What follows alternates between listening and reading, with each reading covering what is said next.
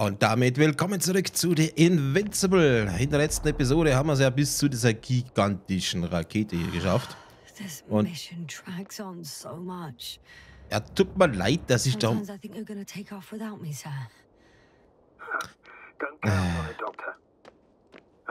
Ich habe doch nur mein Intro gemacht, mein Gott. Okay, mal schauen, ob das da drin genauso abgespaced aussieht, wie die Rakete von draußen aussieht.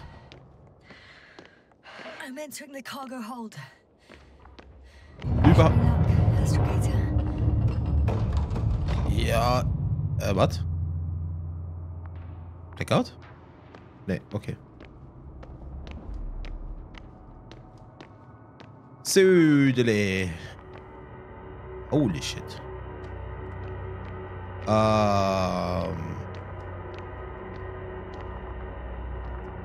Okay.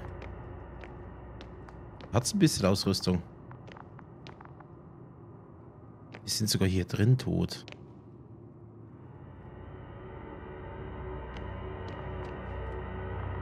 Okay.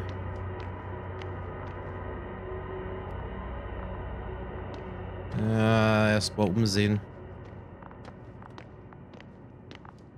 Vielleicht findet man noch irgendwas Interessantes.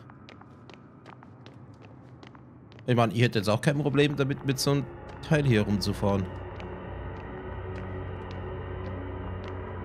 Mit der Beleuchtung sieht es halt hier hinten ein bisschen doof aus. Und hier kommt irgendwas runter.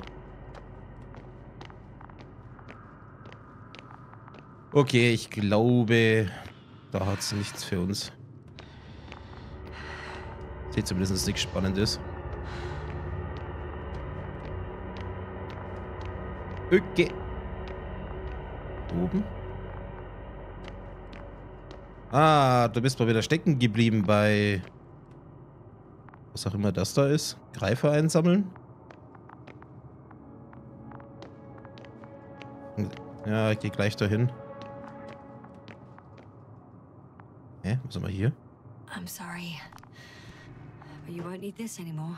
Lochkarte? Okay.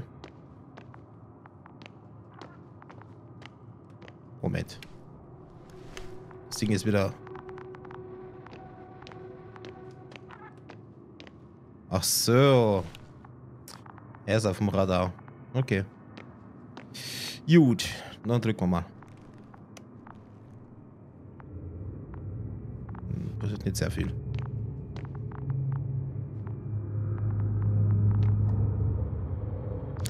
Ja, dann. Ja, da hinten vielleicht.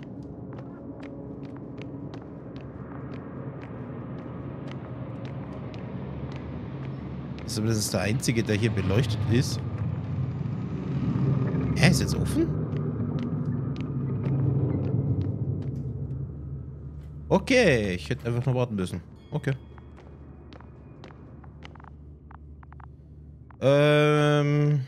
I guess. Und einmal ganz nach oben. Dankeschön. Well, let's go up. Next stop, Rahitra.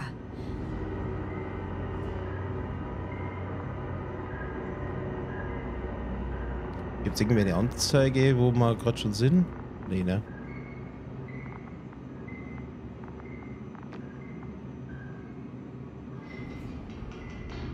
Hallo? Ah, geht doch. Warum leckt denn das jetzt? Not quite at the bridge yet, but I'm getting closer. Moment, wir haben doch auf U5.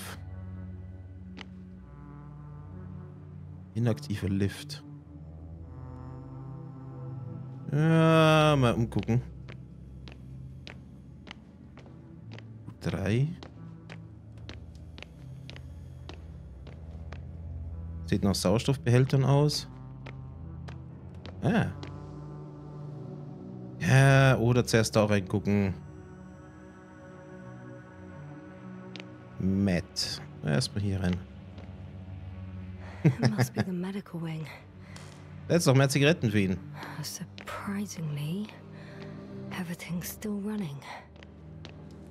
Was Rahitra here? Was mir jetzt gerade so einfällt, ne? Wenn es jetzt so über 400 Tage gewesen sind, dann haben aber die Leichen noch ziemlich gut ausgesehen. Oh, noch so eine Karte. Different sections. Different elevator cards. Ah, they really overdo it with the security measures around here. I guess I still have some time to look around. Ja, wenn man das Security nennen kann zu unseren Standards, aber das wäre jetzt gerade ideal für ein Horrorspiel. Okay, da geht's weiter. Was haben wir hier?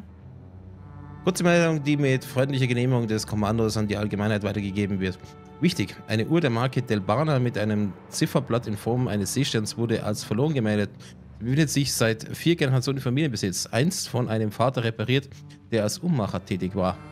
Getragen von seinem Sohn, der als Astrophysiker arbeitet. Das Phänomen der kosmischen Zeitdilation mindert weder den sentimentalen Wert des Objekts, noch ermöglicht es nach dem derzeitigen Stand der Forschung in der Zeit zurückzugehen, um das Artefakt nicht zu verlieren. Die freundlichen Finder wird daher gebeten, es zurückzugeben. Charco. Halt, falsche Taste. Bevor wir da reingehen, hier noch gucken. Da leuchtet es. Fernseher? Nee, eher nicht. Das sieht so aus wie das Teil, was wir haben.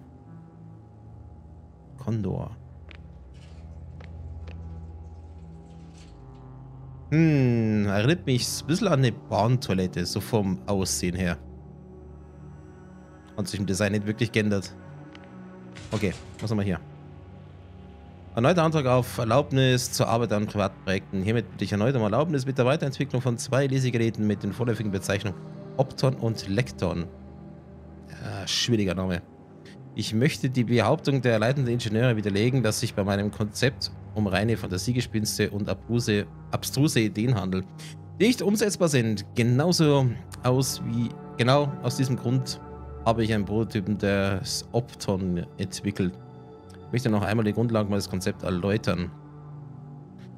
Ich bin felsenfest von der Umsetzbarkeit der kühnen Vision aus der Feder des Fantasy-Autors mit dem Pseudonym Lem überzeugt. Geile Anspielung. In Zukunft wird das gesamte Wissen der Menschheit nicht mehr auf analogen, natürlichen Medien aufbewahrt werden. Bücher werden stattdessen die Form von Kristallplatten annehmen, in denen Wissen gespeichert werden kann. Diese Kristalle können mit dem bereits erwähnten Opton ausgelesen werden. Ein Design ähnelt in seiner Form dem eines Buches, jedoch nur mit einer einzigen Seite zwischen den Buchdeckeln. Eine einzige Berührung reicht aus, um darin zu blättern. Die Vorteile. Diese Lösung ist äußerst platzsparend, ohne das ursprüngliche Leseerlebnis zu beeinträchtigen. Dies kommt unseren Bibliotheken zugute, wodurch wir die Möglichkeit, noch viel mehr Wissen an einem Ort aufzubewahren, was uns im Kampf um den Weltraum einen entscheidenden Vorteil verschafft. Hinweis. Zur Fortführungszeit werde ich eine Geschichte zu Ehren der Invincible im Opton speichern. Bei dem zweiten Konzept, dessen Umsetzbarkeit ebenfalls von mir verifiziert wurde, handelt es sich um ein Lesegerät mit Audiowiedergabe. Dieses Gerät kann beispielsweise von Schiffspiloten verwendet werden, die auf ihren langen Reisen ihren Horizont mit Hilfe literarischer Meisterwerke erweitern wollen. Deshalb schließe ich die Möglichkeit nicht aus, die Geschichte auch in Audioformat zu präsentieren. Zusammenfassung. Ich bitte hiermit darum, meinen Antrag stattzugeben, sowie um einen Präsentationstermin zum nächstmöglichen Zeitpunkt nach unserer Abreise von Regis III, damit ich meine Arbeit an Opton und am Lekton schnellstmöglich wieder aufnehmen kann. Interesting. Und ich drücke mir die falsche Taste. Okay. Lekton. Hätten wir es ja. Moment, war da noch was? Nee. Und da ist dunkel.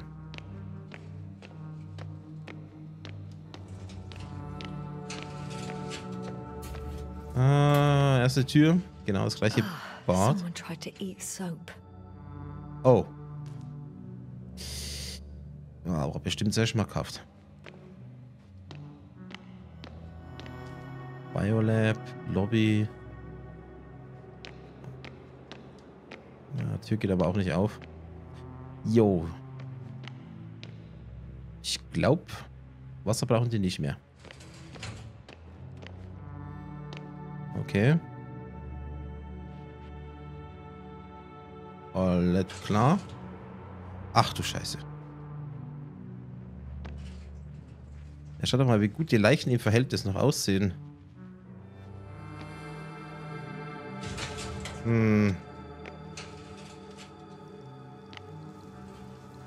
Okay. Am wenigsten sagt der Mission außerhalb der Basis aufgefunden, Symptome, Bewusstseinsstörung, Akinese und mein Spiel hat sich gerade passiert. Liebe Leute, bin gleich wieder da. So, Problem behoben, da bin ich wieder. Okay, Symptome, Bewusstseinsstörung, Akinese, Mutismus, Amnesie, keinerlei Reaktion auf komplexe Stimuli, Ursache unbekannt, erwacht für den 46. Tag der Mission angesetzt. Zeit für Forschungsprozess 22 Tage. Jo, alle dezent ein bisschen am Durchdrehen hier. Ah. Irgendwie haben wir jetzt keinen Sound mehr. Ich prüfe das mal ganz kurz. Ich bin gleich wieder da. Ja, mein Computer hat mich heute nicht gern. Jetzt haben wir wieder Sound. Oh, eigentlich hier so schön ist. Das ist so Kryo gehabt? He couldn't get out. Poor bastard. Shit.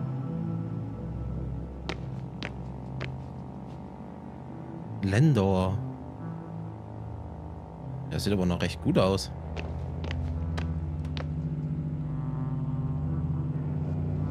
Können wir die nicht... Ach du Heilige. Kann ich da im Fotomodus rausgehen?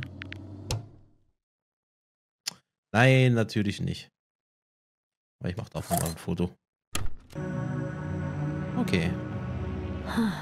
This soporific could be useful, although I prefer not to have to use it. Schlafmittel? Richard must have given them something to calm them down, as he did in the hideout.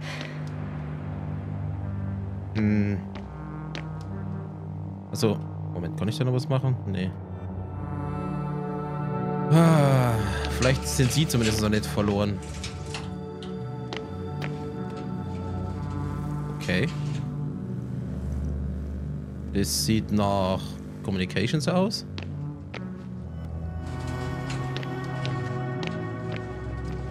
Und da geht's nicht weiter. Gut. Alter, das ist tückisch. Oh, ne, hätten wir das auch mal gesehen.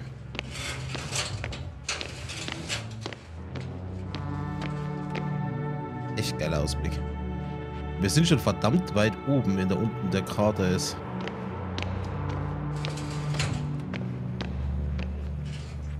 Oh. Patient am Tag der Aufnahme Organfunktion unauffällig, Körpertemperatur unauffällig, CRP unauffällig, sichtbare Angststörung, die sich in Dyspnoe, beschleunigten EKG, verminderten Benfluorox-Spiegel und Schlafproblemen äußert. Gespräch. Der Patient hat in den letzten Jahren sein Wissen über die Umkehrung astrophysikalischer Phänomene vertieft.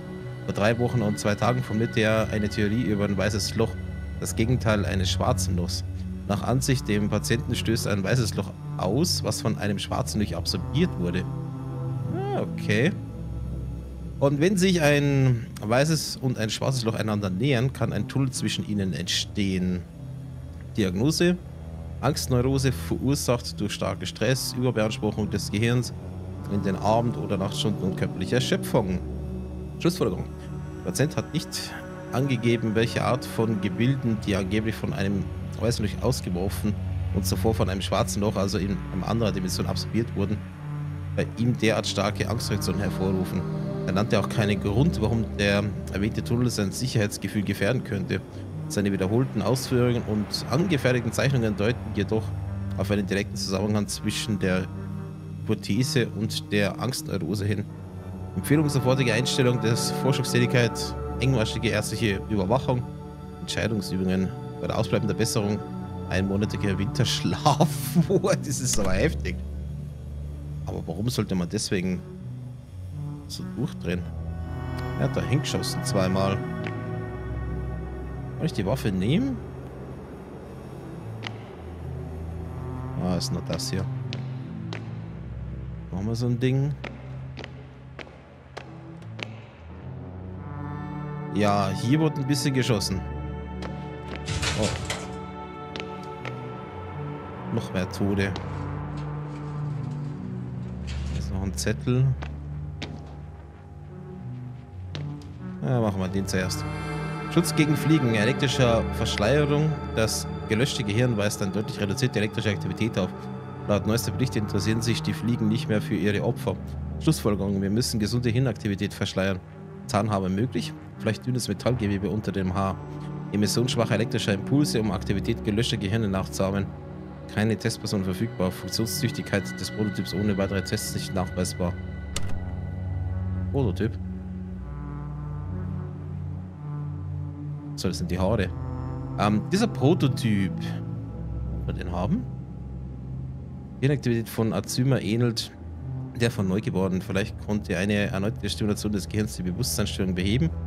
Behandlung, transkranielle Magnetstimulation, Einsatz eines Nekroextraktors, Herstellung konnektiver Fähigkeiten möglich, aber was ist mit Erinnerungen? Und hier... Hallo? Ich konnte es nicht lesen. Ah, jetzt. Laut des letzten Feldberichts erreichte uns kurz bevor die Kommunikation zusammenbrach, ist nur ein einziger Fall einer Immunität gegenüber der Aktivitäten der Fliegen bekannt. Einer der Techniker hatte Kontakt mit der Wolke, weist jedoch keinerlei Erinnerungslücken auf und hatte auch keinerlei kognitive Fähigkeiten eingebüßt. Kurz gesagt, die Fliegen schienen sich nicht für ihn zu interessieren. Wir nehmen an, dass er beim Erstkontakt mit der Wolke, wahrscheinlich stressbedingt, in eine Art natürlichen Stupor verfiel, wodurch seine Hirnaktivität kurzzeitig reduziert wurde. Die Wolke hielt ihn wahrscheinlich für ein neutralisiertes Individuum und kennzeichnete ihn dauerhaft als harmlos. Wir haben leider keinerlei Beweise für diese Hypothese da durchgestrichen. Wir haben nichts, uns fehlen die nötigen Daten. Huh. Is that why the flies didn't wipe out all of my memory? Because I fell into a natural stupor. It makes some sense, I guess. Ah. Also die Karte nehmen wir anscheinend nicht mit. Der nächste. Oh, ich hätte gern diesen Prototypen. Aber scheint nicht hier zu sein. Hä? Ach, da. Schutz gegen Fliegen. Chemische Ansätze. Wir können die Besatzung vor der Landung auf Regis III Gaba verabreichen. Wirkungseintritt zu langsam durchgestrichen beeinträchtigt die Fähigkeit der Besatzung zu sehr. Sackgasse. They considered even the most absurd forms of protection against a cloud. But I don't blame them. Aber sie wussten davor, vor der Landung. Gut. Da sind wir gekommen. War ich da hinten schon? Ich glaub schon, ne? Ja, da war das hier. Okay. Raus hier. Schauen, ob es hier noch mehr gibt. Da ist zu. Auch zu. Ich glaube, ich kann einfach auf die Kugeln hier gucken. L. Achso, das ist der Elevator. Ja, das scheint es gewesen zu sein. Machen wir rein in den Lifter. Gerade rein. Warum nicht LP? Wird schon passen. Oh, hi.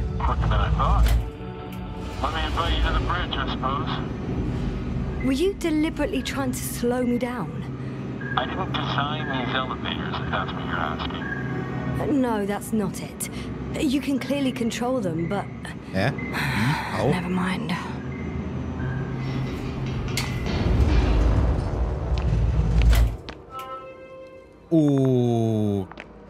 Okay. Das... Das sieht nach 80er Brücke aus. Okay.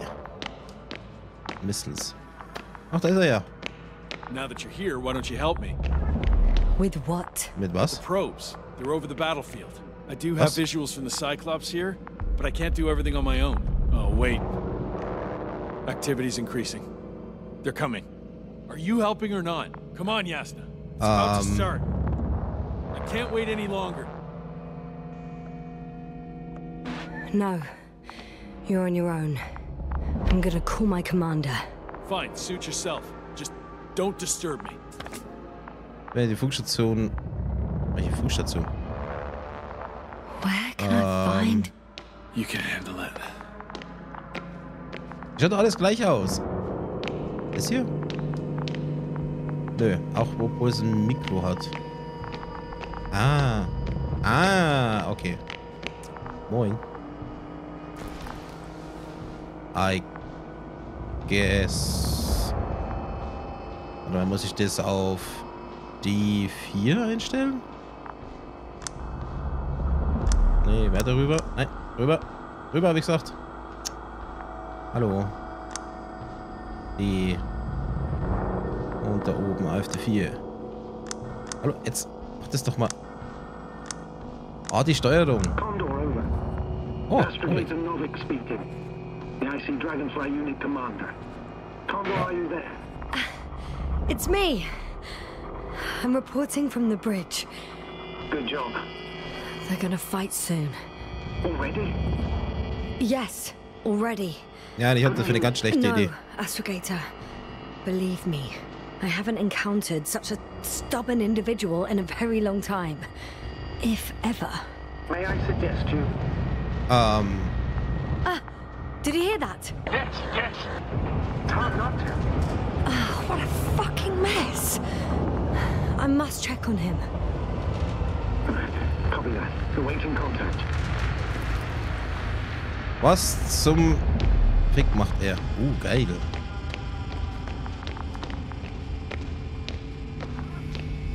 Was machst du? Rahitra? What's going on? I don't understand. It Was? was going so well. Is it over now? The field held? It got so many of them. It's gone completely mad. Now it's wandering around aimlessly. Sounds familiar. Ja. They Und look da kommt die Wolke. enraged.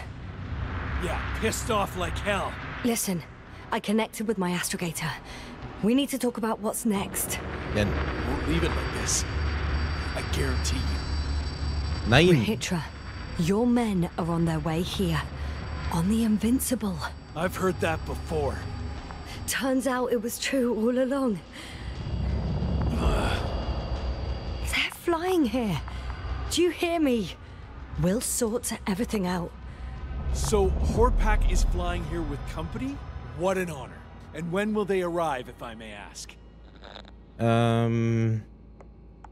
Ich mal ein paar Tage. We anticipate they'll arrive in a few days. A few days? That's a lot of time for me. I realize. We'll come back to that. Let me go back to the radio. I'll return soon. Novik, I'm back. was für ein Mikrofon sprichst du da The eigentlich? fight is over. Well, I think I know the outcome. I'm registering increased activity from the cloud. Ganz Yes, klein wenig. a complete fiasco. This was to be expected. You didn't expect the attack to succeed, did you? If you had seen Rahitra, it was like all the energy had drained out of him. Maybe that's a good thing. Should cool his impulsiveness, right? I guess Oder so. verstärken. Do you think he's finally ready to talk? I'd like to talk to him. Was macht Okay. I'm switching you to the bridge. das? Okay, dann I muss should ich be nicht mehr able hin to und her hear you laufen. now. Hello, Condor. Oh, This is gleich Astrogator Freisprech. Novik, Okay. commander of the IC Dragonfly ship. I repeat, this is Astrogator Novik to the crew of the USCA Condor shit. cruiser. Please come in. Could you stop with all these? Rohitra, Engineer Rohitra. Among our crew, I'm the last man standing, so to speak, which I guess makes me commander. I Who would have guess. In thought? that case, I'm making an official request to join our forces to prevent the danger that threatens both sides. Oh, enough, Novik. That's enough. I agree, officially, and all that jazz. We're already taking steps to eliminate the threat. So far, however, your crew has not been cooperative. Anyway, we stopped playing defense and took the fight to them. The Cloud suffered significant losses. As a counterattack, though, it disrupted our communications. Playing defense sounds a lot better than we're getting our asses kicked. Doctor, not now, please. No, it's true. Fighting against the Cloud is exceptionally difficult. Ja, wir sollten nicht dagegen kämpfen. Any opponent can be defeated. All it takes is the right tool. Meaning what exactly? Let me remind you that we're dealing with a dispersed entity whose technological prowess is still unknown. And it has so far destabilized every machine sent its way. Even the most specialized ones. That's why I'll keep it simple this time. No electro brains, no memory, only pure energy. Ja, das ist vermutlich nicht das Beste. Ich will mal ganz kurz hier ein Foto machen. Sieht das irgendwie doof aus? Machen wir das mal so. Okay, zurück. Please, just tell me straight. What are you up to? I'm arming the charges. Arming what? Explosives, cluster munitions? Hydrogen. What? Rehitra? Wasserstoffbombe? Are you serious? Damn right. I won't leave all this unresolved. How many warheads do you have? 54. From 30 kilos to 100 megatons. Oh. That's quite an arsenal. Over the top, I'd say. We really do have enough power. That's an understatement, Doctor. An amount of energy to rip the planet to pieces. I'm not an idiot. I won't send everything at once. I'm preparing 8 smaller warheads to start with. And then? We'll see. Are you sure this is a good idea, Rehitra? Na, finde ich nicht. Listen, Yasna, I know how it must look to you. A hot-headed guy from the Alliance who wants to use nukes. But put yourself in my shoes. I have 24 hours tops of complete situational awareness. I'm taking action here and now based on my best judgment. I don't know what will happen later. Where will I wake up? In what condition? So I'm going to avenge my people before that happens and ensure the safety of those who survived. They all deserve better than this. I know you understand. You're like me. You would do anything for your crew.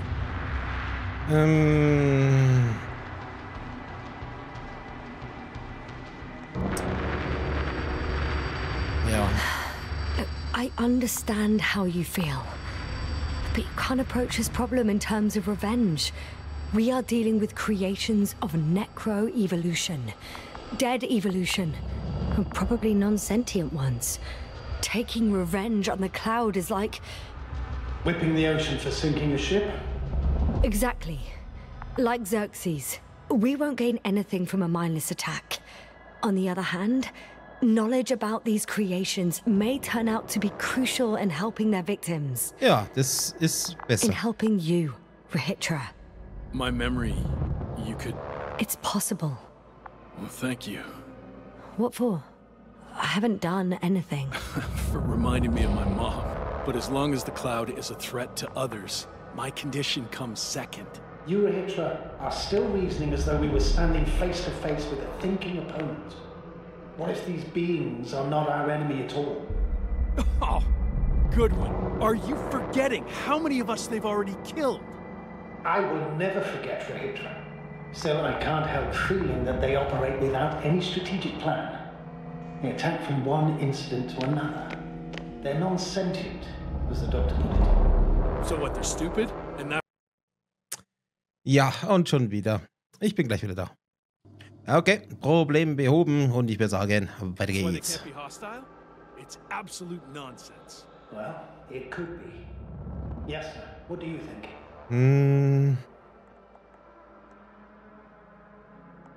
Ja. They're not stupid or hostile, but rather programmed to react. To radio waves, to brain waves. How? They're breaking down communications. To thwart the exchange of information. So... they see no difference between a man and a machine? Ja. They take our brains for transmitters. That's why they're attacking us? Exactly. Wait, what species are you talking about? Dr. Yasna found various traces of conflict, lasting for hundreds of thousands of generations. both living organisms and mechanical creators of the cloud, as well as other products of dead evolution. The list is quite long. Hang on. Creators? Yes. Millions of years ago, someone must have built primordial mechanisms. Moment mal. Machines could have Wenn die uns angreifen, successive könnte man uns generations. doch diese Schlafspritze Something injizieren, must oder have nicht? created them first. Müsste uns ja schützen, I temporär. don't buy it. It's like some robot fables. No, Rachel, these are no fables. We have gathered evidence for this. How did these machines even get here? Who built them?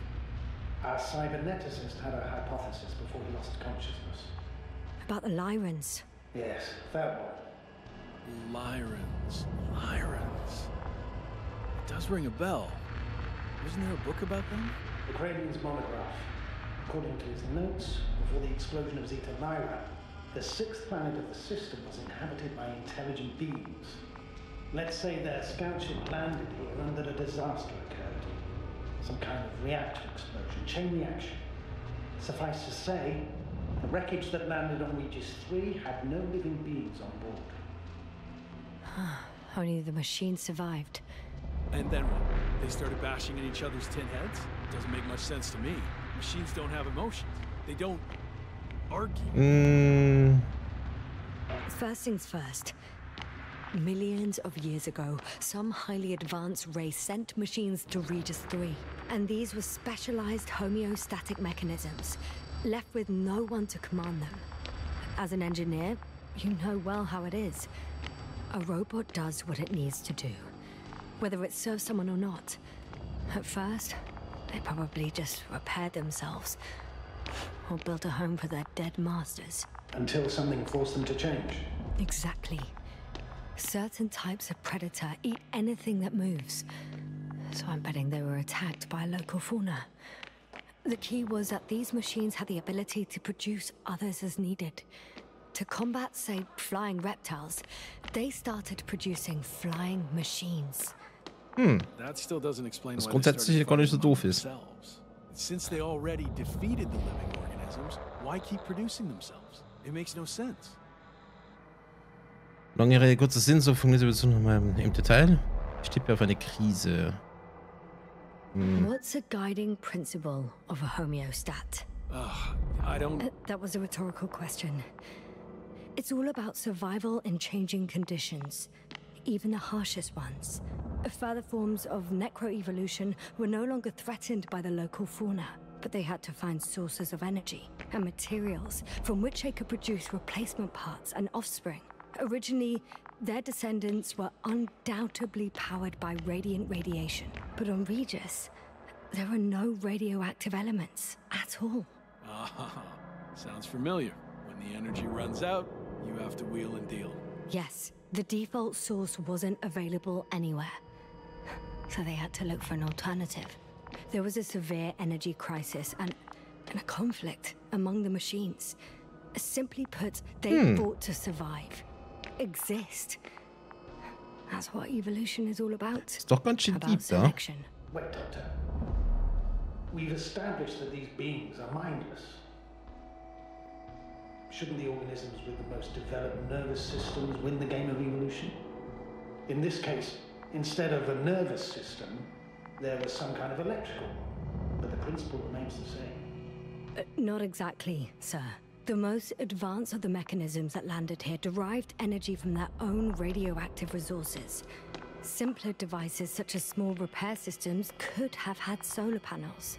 And in that case, would have had a significant advantage over the others. But the other ones could defend themselves. They could attack. With atomic power, yes, that's possible. But I see it differently. In necroevolution, the most successful beings were those that excelled in miniaturization above all else. Also, the sedentary creations. The former gave rise to the cloud, which the flies form when necessary in pursuit of a common interest. Meanwhile, the sedentary ones gave rise to a peculiar species of metallic vegetation. Those structures formed the city. So, it's still functional? No. For some reason, the city lost a fight for survival. And now, there are only rusting remains. Only one form survived. The microbots that conquered the land on Regis III. So, these flies just adapted best. Ja, To the könnte man wohl so conditions of sagen. this planet. Yes, that's how it works. So, to summarize, some alien race sent advanced robots to Regis III. Local dinosaur-like monsters tried to eat them, so the robots produced other robots, which produced more and more robots, until they fell victim to their own overproduction. After a number of iterations and wars for resources, they spat out the murderous cloud, which took over the planet. Indeed. To put it Ja, simply, passt eigentlich ganz gut zusammen. Makes no sense to bomb these creatures. I'll even say it's a greater danger to us than to them. Eben, How else do you imagine defeating the cloud? gar nicht. That's the thing. I don't. It's invincible. Yasna, do you agree? Ah, das macht übrigens auch der Name Sinn, ne?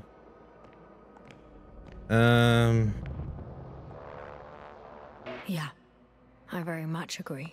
Another attack would make no difference. Just a few flies are enough for the cloud to regenerate. What if we destroy their nests? No, Ritra. Unless we want to destroy the entire planet, it's impossible to eliminate them all. And even then, there's no guarantee they would die in space. Oh ja, stimmt ja eigentlich, ne? After all, the flies need no air, water, or food, only solar energy. But what else could we do, if not attack? Wir sollten von hier fliehen. Oder auf den Unbesiegbaren warten.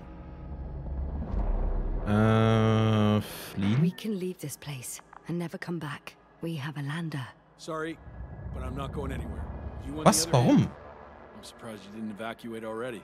Well, I had to make sure you won't do something you'll deeply regret. Huh. We're done. Warheads are armed.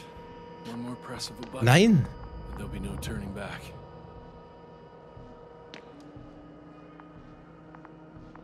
I can't. That was close. I'm suspending all actions leading to conflict. But what should I do now? Oh, Gott sei Dank.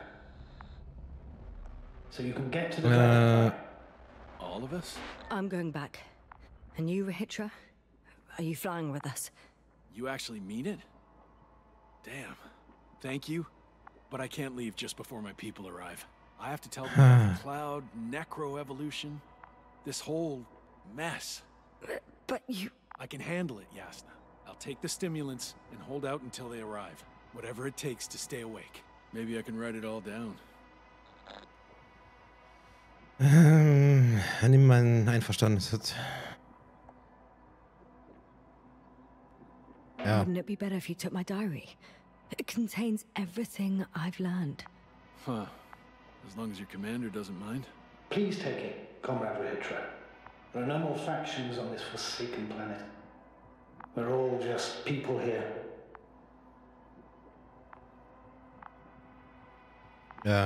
Soll sie mir jetzt geben?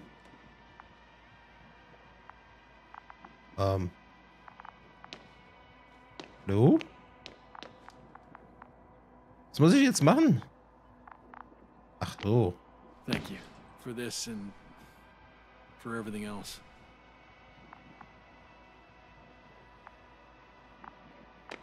I've prepared Hopper for departure, but there's still a matter of access to the landing pad on the bow. Navik, how do you know about our landing pad? Well, you know what they say? Keep your friends close and your enemies closer. Astrogator likes big ships. Anyway, someone has to break the force field and open the dome. The field automatically deactivates when the dome is opened. It's the same switch on the control station. All right. Sounds simple enough. Aber. Öffne die Kuppel. Wie denn? Control Station. Command. Engines. Telcom. Look for the control station. There will be a lever Ah, that da. opens the Okay, got it. Everything's ready, Astrogator. Copy that. Hopper is on its way. Good luck, Rahitra. Thanks. I'm gonna Dich need zum it. oberen Landeplatz. Have a safe flight, Yasna. Commonwealth ain't all that. Okay. LP. Okay, jetzt macht LP auch Sinn. Ja, schade, dass er nicht mitgekommen ist. Aber Gott sei Dank hat er nicht abgedrückt. Yasna, can you hear Exit. me? Yes. We've reconnected. Great. Hopper is just landing.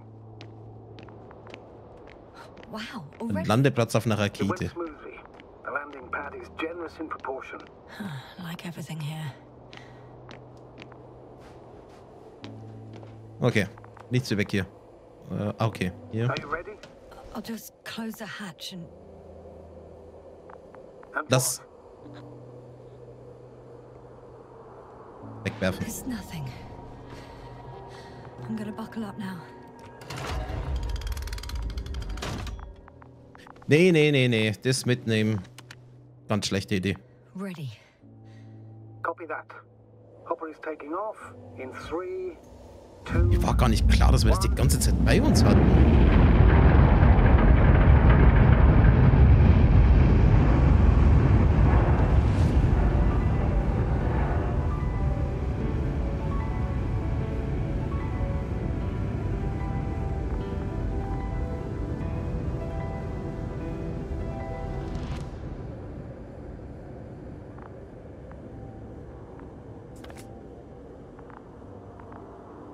Tja, und jetzt ganz schnell weg, bevor das große lernt. Oh. Schade. Ja, wirklich lange war es jetzt nicht.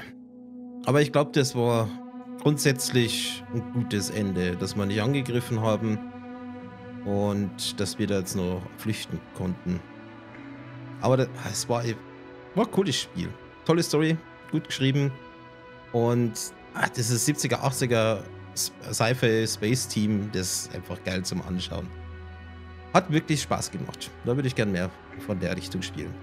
Ich würde sagen, wir schauen uns jetzt noch die Credits an und eventuell gibt es ja nach den Credits noch einen kleinen Abspann. Wer weiß. Bis dahin sage ich aber erstmal ciao.